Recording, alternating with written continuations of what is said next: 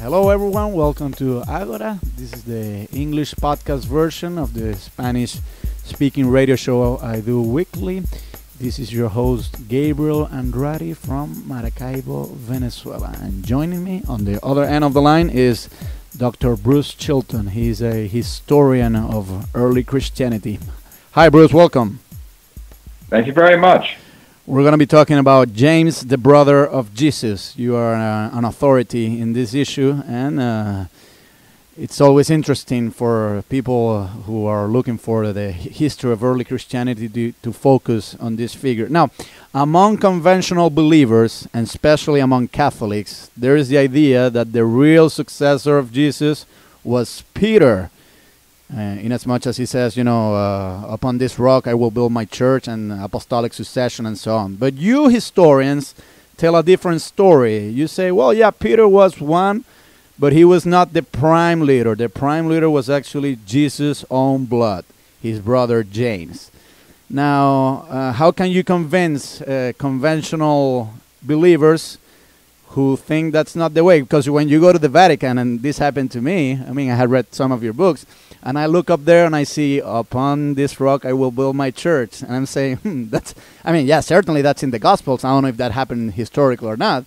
But that really conveys the idea that the real successor was Peter. And historically, the more I read this type of thing in the books, like with authors like you and many others, it became clear to me that Peter was not really the first leader. Now, how can you convince conventional folks that your version is the real one and not the pious one?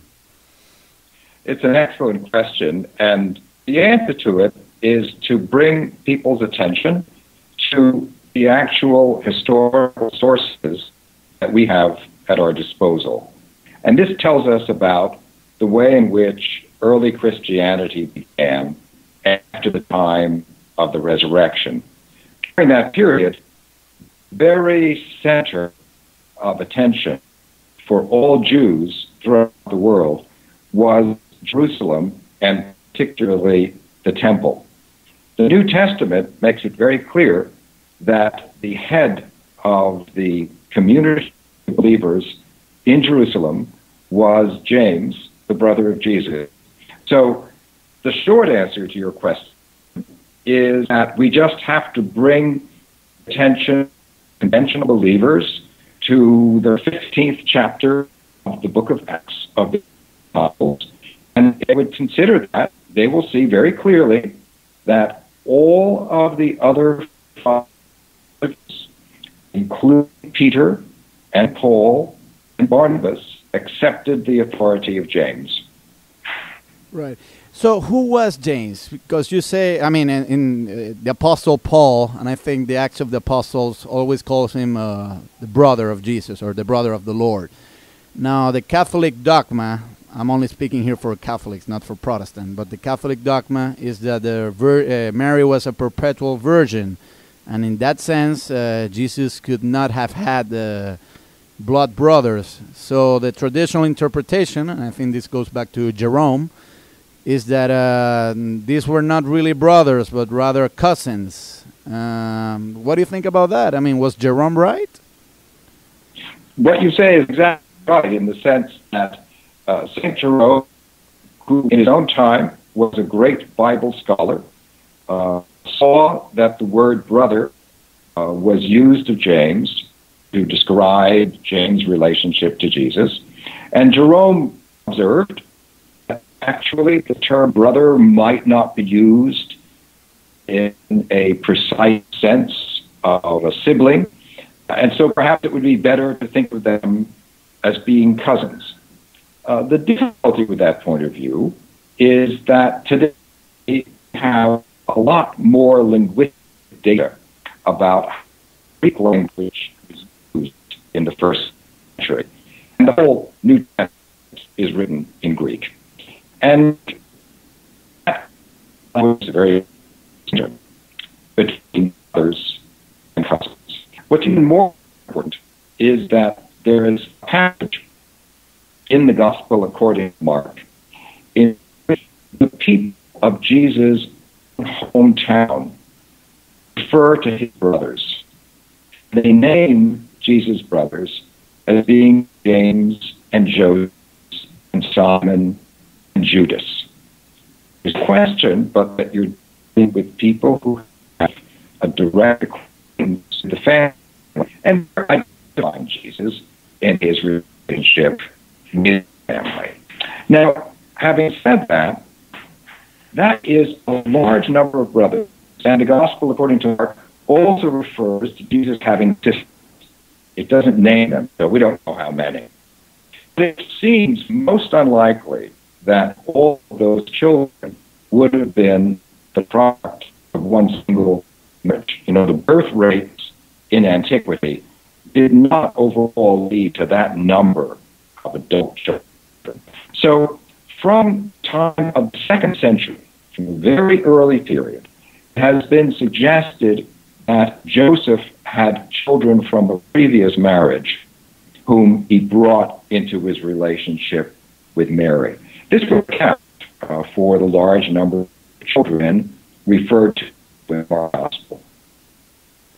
But why doesn't the gospel explicitly say so, that these other people, these so-called brothers were Joseph's sons, but not Mary's?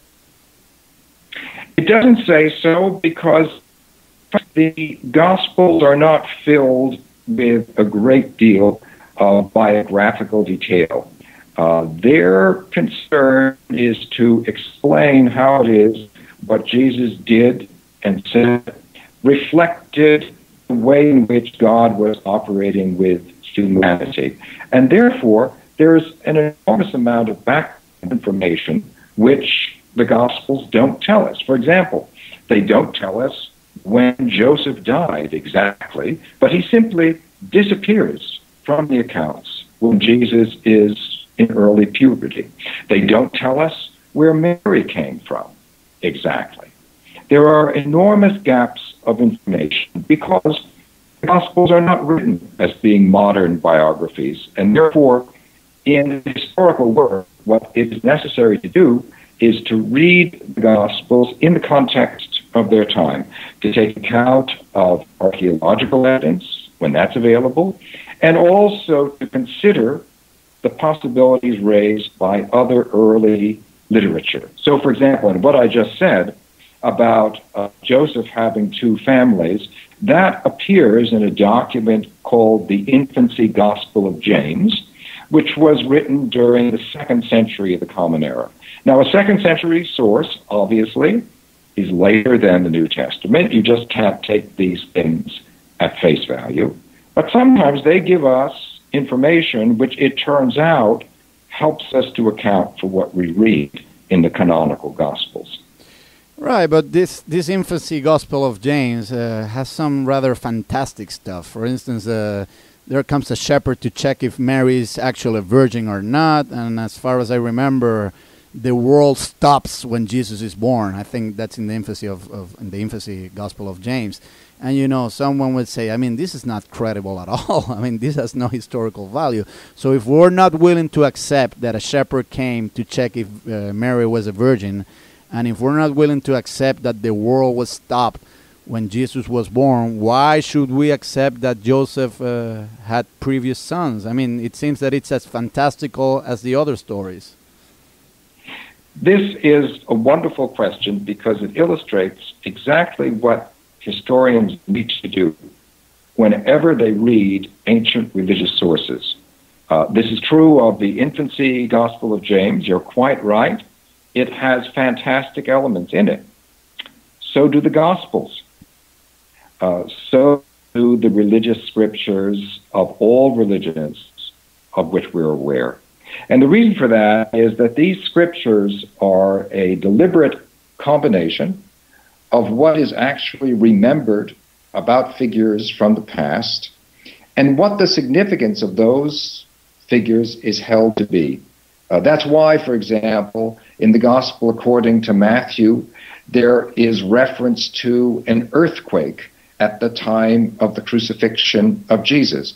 As far as we know from other sources, that did not occur. But it conveys the feeling that the author and his readership had for what the significance of the crucifixion was. We read the Gospel according to Matthew, aware that some of its material is going to be symbolic, and some of it is going to reflect good historical information. Generally speaking, that's also our attitude to other sources when we read them. Another example of this is the Gospel according to Thomas, which also comes from the 2nd century. I would not for a moment suggest that everything in the Gospel according to Thomas is historical, but it does have elements within it which are very helpful when they're read in association with what we have from the canonical Gospels. Right. So if I get you correctly, you're saying, well, it's possible to separate the sheep from the goat, to use the parable from Jesus, when it comes to the infancy gospel of James. I mean, we don't have to believe in the verification of the virgin and so on, but we can accept that Joseph had a previous children from a previous marriage. That part, at least, is believable. Exactly, that's right, because that's a case where what James is saying helps us to explain facts which we know from elsewhere. And we can't think of any reason why the infancy gospel of James would want to invent a previous marriage. Right. Well, but what about, I mean, this is what some critics say. Well, but the Gospel of James does have the intention to prove the perpetual virginity. And in that sense, it invents that story to account for the fact that Jesus apparently had brothers when in fact they were only half brothers. I mean, he does have some bias towards the perpetual virginity. So maybe this story was made up to cover that fact. It could conceivably have been used for that purpose. On the other hand, another one of the major concerns of the infancy gospel of James is to insist upon the purity and the integrity of all the actors, Joseph included. If someone had wanted to invent a story which really confirmed the developing idea of Mary being perpetually a virgin, then they would have gone in the direction of St. Jerome. Right. And say, those weren't brothers at all. Oh. And as you say, there is much within the infancy gospel of James which is invented. It would have been very easy to invent that if they wanted to. Actually, from its perspective, the idea of the two families introduces a complication. So you have to ask the question, why complicate a story when you could have told the legend that really made it accord with what you want people to believe? Whenever an historian runs across a story that complicates the overall narrative, the suspicion is it's likely to have been an historical reminiscence, which the people who composed this gospel simply had to take on board and explain, that they weren't simply inventing this. Of course, this is the so-called criterion of embarrassment, right? That's what you people call it. Yes, exactly. That's precisely the case. That's usually called the criterion of embarrassment. It's also known as the criterion of dissimilarity. Right. That is, when an idea comes up and it really doesn't accord with later church teaching, all other things being equal, it's likely to have been historical. Right. Among you historians, there is this idea that there was sort of a rivalry between James and the Apostle Paul. Now, I say among you historians because in conventional belief, it's all part of like a dream team where all people got together and, you know, there were no quarrels. And if there were any quarrels, they were settled at the Council of Jerusalem. But the chronology, the New Testament chronology, is not that. After the Council of Jerusalem, apparently, Paul has a very nasty incident with Peter at Antioch, and the text says, I think this is Galatians, if I'm not mistaken, the text says that Peter was sent there by James. So in effect, what the narrative appears to be presenting is that the quarrel was not so much with Peter, but with Peter's boss, who happens to be James. Now, tell us a little bit about this rivalry. I mean, how intense was it, and was it ever settled? It was the most intense controversy within the early church. And as is the case with many controversies which are passionate, it began with agreement among Paul and Peter and James, but then it wound up in disagreement. The part that they agreed on was that it would be possible for non-Jews to become members of the circle of believers simply by being baptized, that there would not be any requirement of male circumcision put on believers coming in to this movement.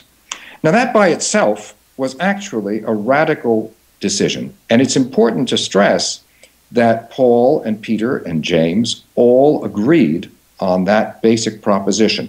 They all did, but there were others in the church who profoundly disagreed. To insist that... Sorry, go ahead. But why did James change his mind then? I mean, if they had an agreement, why did later on Peter refuse to eat at the same table, and why did James have no enthusiasm for the incorporation of Gentiles? I mean, as far as I read the narrative, it seems to me here that the one that didn't keep his word was James, because, I mean, Paul was doing what was agreed on at the Council of Jerusalem. It seems like James did not follow his initial promise. But how do you evaluate this situation? You have the impression that James did not keep his word because you're only reading Paul's side of the story. Mm-hmm. If you want to see James' side of the story, then you want to turn to the book of Acts, chapter 15. And what you can see there is that having begun with agreement, all right, no circumcision, the two men understood that agreement in different ways. You know, we often see that happen in international relations. It happened in the early church. The way Paul understood this, if you let non-Jews into the church by means of baptism, that meant, in Paul's mind, that they all became Israel. They all were part of the people of God, so that there was no real distinction between Jews and Gentiles.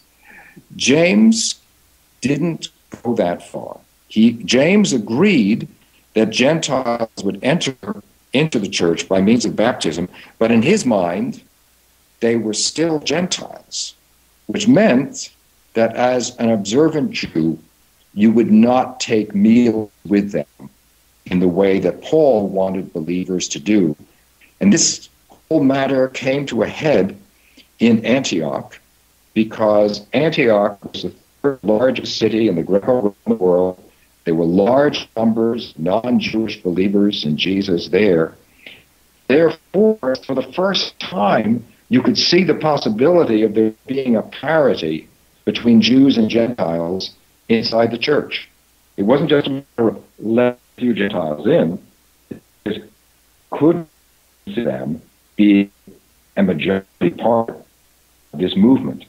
Now, Paul was on the side of saying, we're going to be a majority, and we must have complete table fellowship with one another.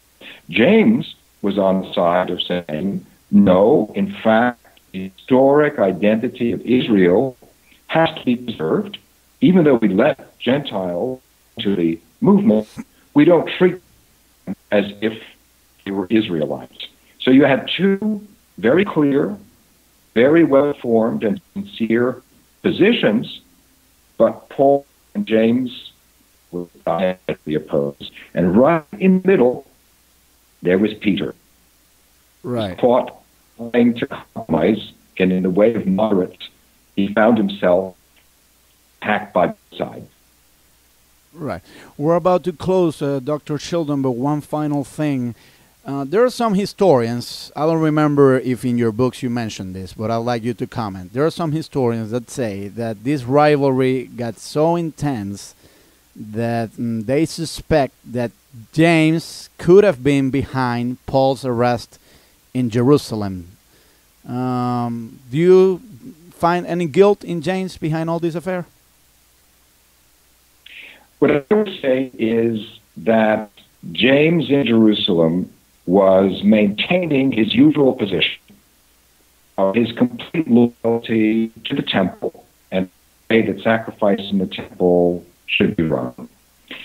When Paul came to Jerusalem for his final visit there, he wished to make an offering inside the temple, and James told Paul how to do that.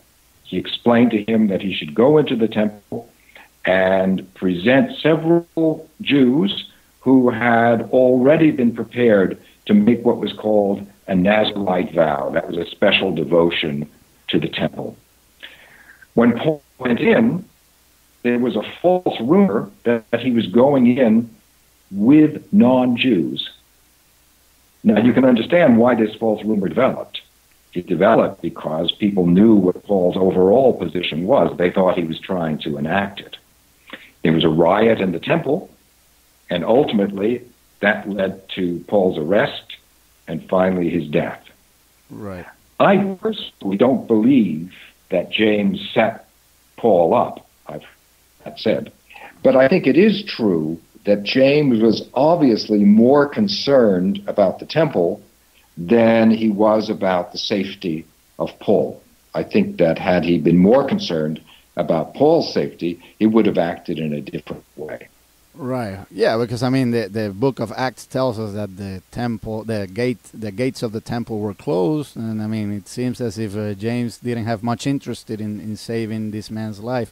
One final thing, and this is the real final thing.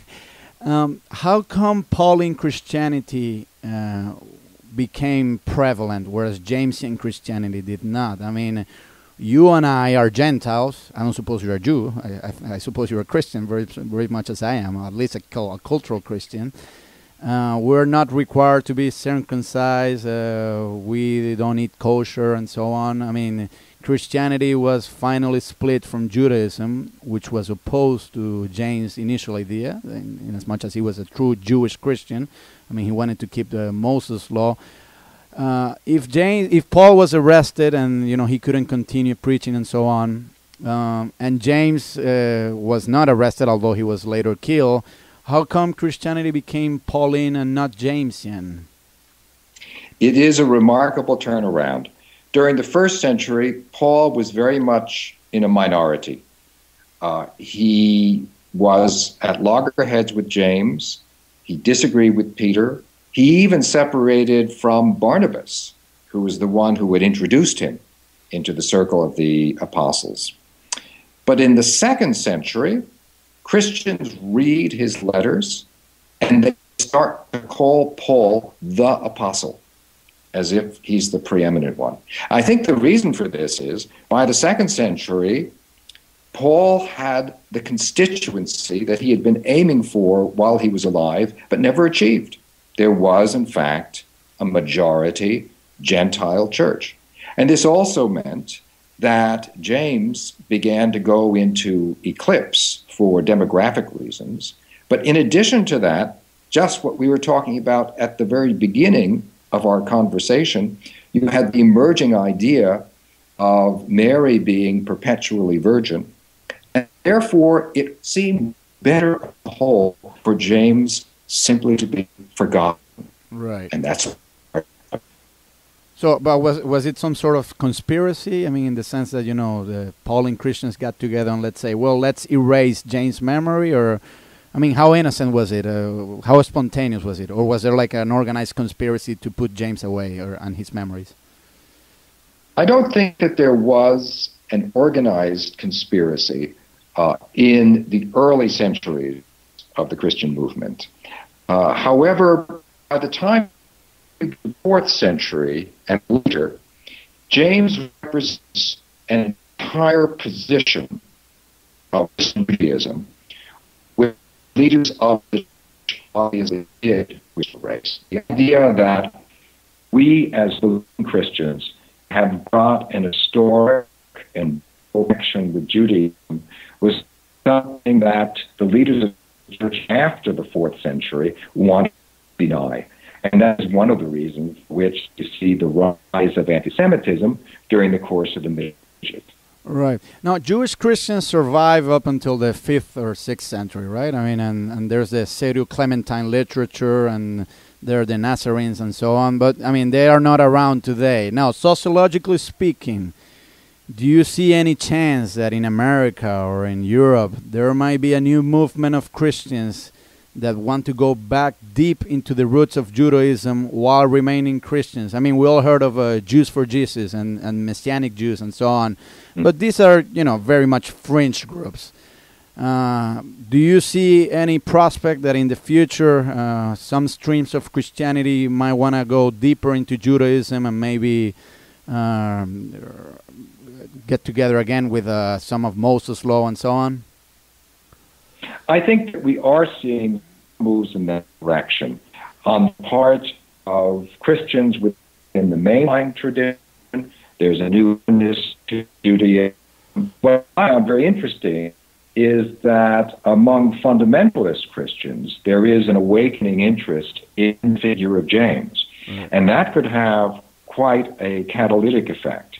And then also, I agree with you that historically speaking, the movement generally called Jews for Jesus has started as a kind of marginal enterprise. It's become increasingly important, and also we're beginning to see some scholarship produced from that end.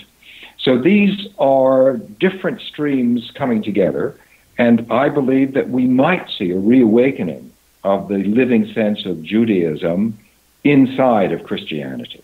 Dr. Bruce Chilton, thank you very much for receiving this call. That was Bruce Chilton, author of many books, many of which I've enjoyed, especially Rabbi Jesus and Abraham's Curse. Any means of contact for our listeners if they want to contact you and read your books?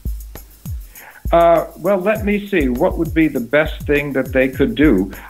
Yes, if they wanted to contact me directly, say by email, I have the simplest email in the world. It's just Chilton, Chilton, at Bard, BARD.edu. All right. Thank you very much indeed. My pleasure. Good talking to you.